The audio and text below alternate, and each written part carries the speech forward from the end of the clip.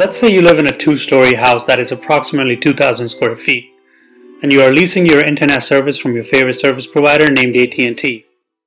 Once they deploy a router inside your house with an internet connection, you just have to make sure your router is placed at the most centralized location within your house.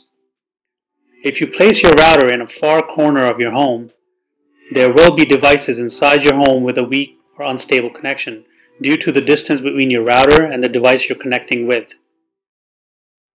That is why it's also important to buy your own router with a superior level of coverage.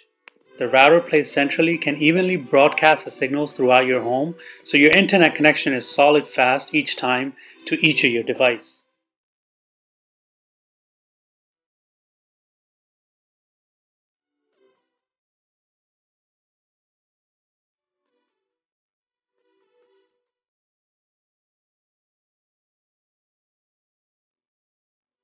Make sure you are connecting using Ethernet cable, Cat5 and above for all your priority-based devices, such as your work laptop, your Xbox for gaming.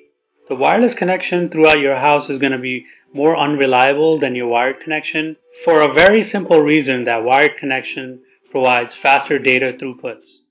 However, due to the ease of mobility, you may want to connect your wireless device to your Wi-Fi connection as you could travel around the house while using internet.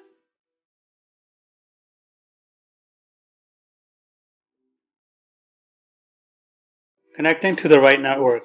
By this I mean, which one do you connect to, 2.4 GHz or 5 GHz? So here's the difference. The primary difference between the 2.4 GHz and 5 GHz wireless frequencies are range and bandwidth. 5 GHz provides faster data rates at shorter distances. However, 2.4 GHz offers coverage for further distances but may perform at slower speeds.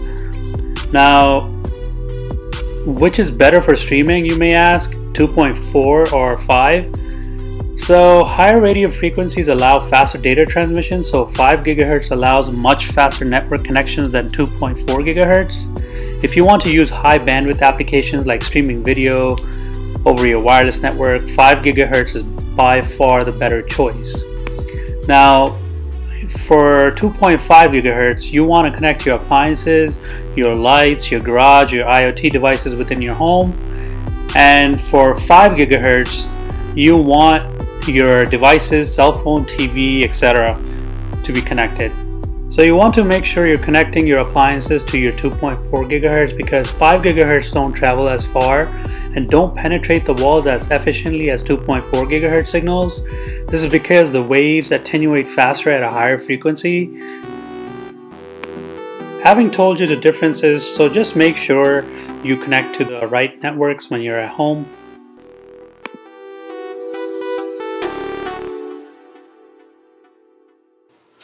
Upgrade your current router. Upgrading to a current generation router is a cheap and effective way to improve your home network in every way possible. Better Wi-Fi range, strong signals, and better handling of demands modern users put on their network. So generally what I do is I recommend you to upgrade a new router every 3 to 4 years. That accounts for how often people typically upgrade their devices like smartphones and computers. Does upgrading your router increase speed?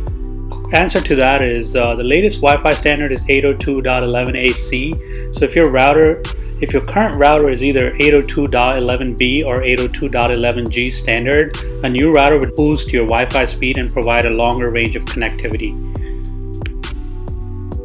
So if your ISP offers faster speeds, it may be worth upgrading to an AC router for future proofing purposes. Otherwise, keep in mind when you do upgrade to a faster internet package, you may also need a new router.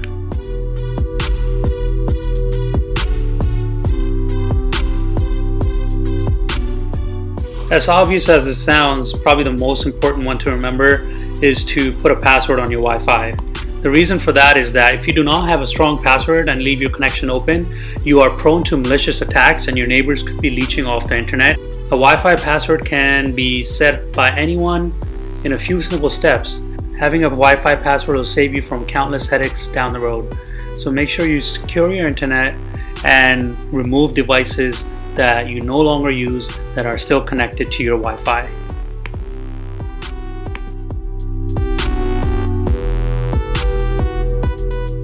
Now this tip is specific to computers. If the internet on your PC or laptop is perpetually slow, but other devices seem fine, open your taskbar or activity monitor and see what programs are running in the background.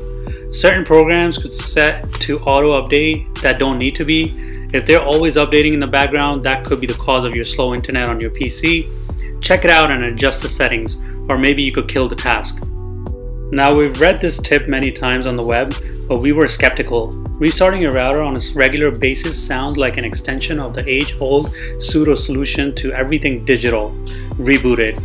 Yes, we know restarting the router can sometimes fix dead internet. Does regularly rebooting your router help speed things up? The short answer is probably not.